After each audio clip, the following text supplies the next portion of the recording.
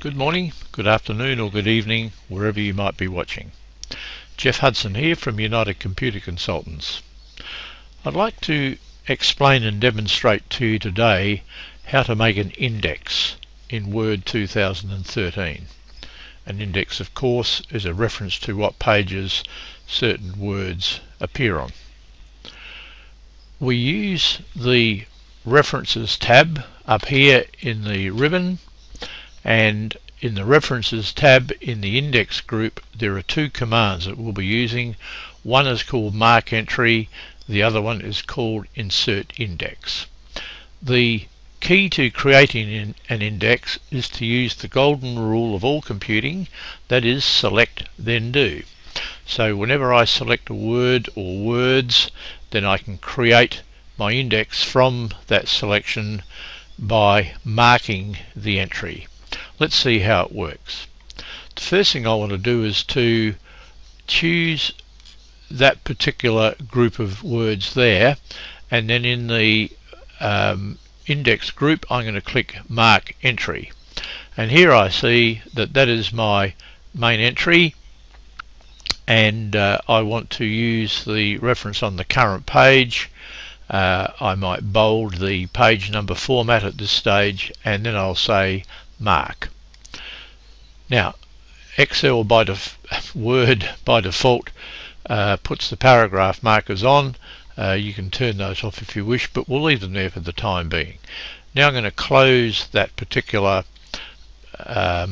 window, and I'll now go down to another page and find some other words that I might want to use in the index.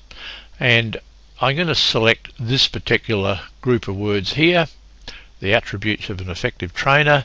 I'll mark those by going to Mark the Entry, and I just want it on the current page, and I'll click Mark. Now I'll close.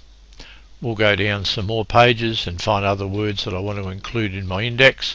Of course, the words are entirely up to you. Now what I'm going to do here is to use the word skills. I want the index to include wherever the word skills appear. So I'll double click on that word, mark the entry up here in the index group, and there it is, the main entry. I'm just going to capitalize the S there, bold, look for it on the current page, and mark that particular entry and close.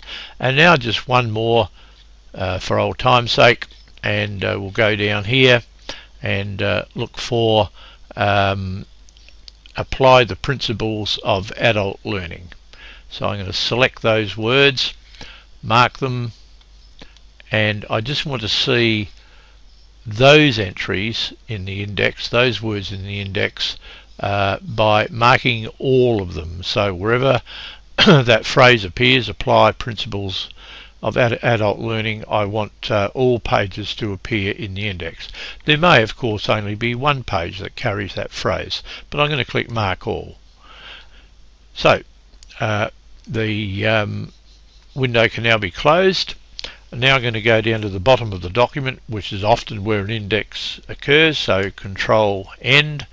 Here I have a heading index with my insertion point over here on the left, and I'm going to turn off these paragraph markers. I don't need them anymore, so in the Home tab I'll turn off the paragraph markers, and now I'll go to the References tab and insert the index. And I want to right align the page numbers with the tab leader.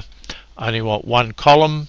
It defaults to 2, so just be a little bit careful there if you only want one column for your index. And let's see what happens when I click OK.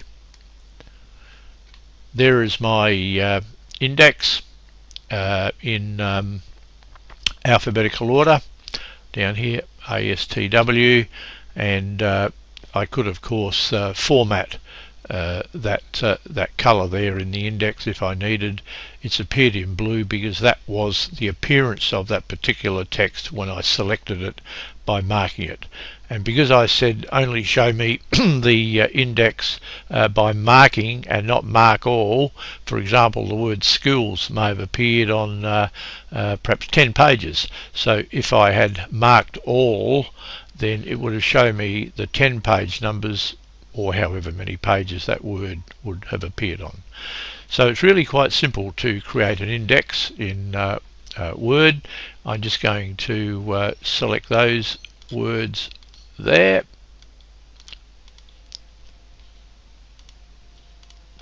and make sure that they're capitalized as I wanted to see them. If you don't want the capitalization, you can in fact amend it by simply editing the words in the index. So that's entirely up to you, of course, as to how you want it to appear. So don't forget to subscribe. There are lots more tips, tricks and procedures for Excel, Word, PowerPoint and Access on the channel. We would love to have you as a subscriber, of course, and would you believe, folks, we also like likes and comments. So thank you so much for watching. See you next time.